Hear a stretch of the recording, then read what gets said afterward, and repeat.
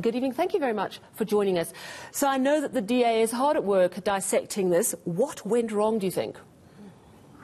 Good evening to you and good evening to the ENCA listeners. I mean, the reality, we knew going into Federal Congress about 2 weeks ago that the party has had some challenges. As you know, we had some serious challenges in Northwest with our Afrikaans voters in Refiloe Ntsekhe.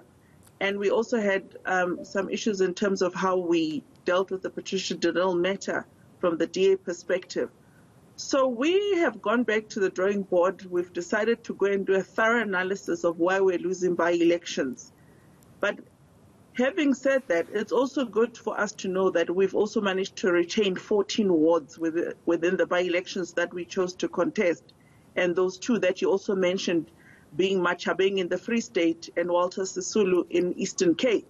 So there's a lot of work in terms of analyzing elections. You can't just use one thing blanketly. There's a lot that goes into looking at what went wrong, what went right in some instances. But we need to actually be more humble around this thing and be honest with ourselves and say we didn't always do things the right way with our loyal voters. And that's why our voters are turned against us, and we intend to do everything to make sure that we rectify, win back the trust of those voters so that going into the 2021 elections, they know that we are fighting for what they want us to fight for. And we go back to the reasons they voted for the DA in the first place. I think the fact that we've had a policy congress where we've acknowledged that we want to stand for a non-racial South Africa, that is the first right turn that the DA has made, because our voters are people who want to be in a non-racial organization, not one party for a particular race or anything, but one that unites South Africa with all the races together in it. It's interesting that you lost to smaller parties as well, you know, and new parties. For example, the Good Party, you know, the Patriotic Alliance, Al-Jama, seeming, you know, that voters obviously felt, well, this smaller party will meet my needs. How are you going to deal with that? Look, obviously we're still doing analysis now. It's a bit premature to start saying we're going to fix after having lost only yesterday. So we had a couple of meetings today when we started dissecting the losses. You can imagine there's quite a lot of losses across the country and wins across the country. The dynamics in the different provinces are also different. So we need to actually zoom in far detailed. It's difficult to come out now and say we definitely have a solution now. But now that we've recognized where we are at. But also, I think it's important to take South Africans into confidence and say, now that we've got a mandate for our federal leader, remember John has been an interim leader all along. He's now able to steer the ship and take us in the right direction.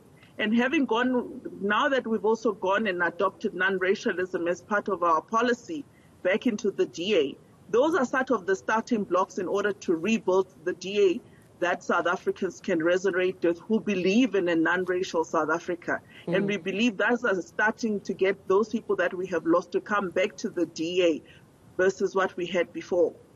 So, you know, if I read your press release, it's quite forthright. You said the DA has learned many lessons of its poor handling of these events. You're referring to the Refiloe Ntsekhe issue.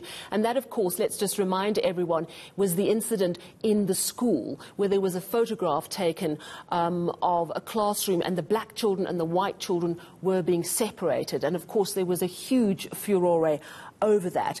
The fact that you may have lost Freedom Afrikaans voters to the Freedom Front, is that a loss? Could you have handled that better? Was that badly handled? And I'm trying to work out how much is just bad handling and mismanagement and someone saying the wrong thing at the wrong time, and how much that is a feature of the Democratic Alliance, perhaps not at that point, not knowing its true identity and where it was going as a party. I think we've always known our identity. We slightly deviated from it in the past couple of years. But going back to identity now with our policy conference, which will ultimately become the foundation for our manifestos when we go into the local government election, is where we needed to go back to. It is, in effect, bad management. And sometimes as leaders, we need to recognize our mistakes and say, you know what, when we even the Patricia de Lille matter, we didn't handle it correctly as an organization. And for that, we know that we lost colored support as the DA. Reneke, as you say, we did lose our Afrikaans voters, and we want them to know we are committed to rectifying some of the manner in which we handled those matters. There's no voter who is not important to us. That's why we stand for non-racialism. And I want to single out those particular racial groups because I think the losses were more severe for us now with the by-elections of yesterday. Well, thank you very much. And some soul-searching for the party after Wednesday's by-elections. That was the DA's Refiloe Ntsekhe.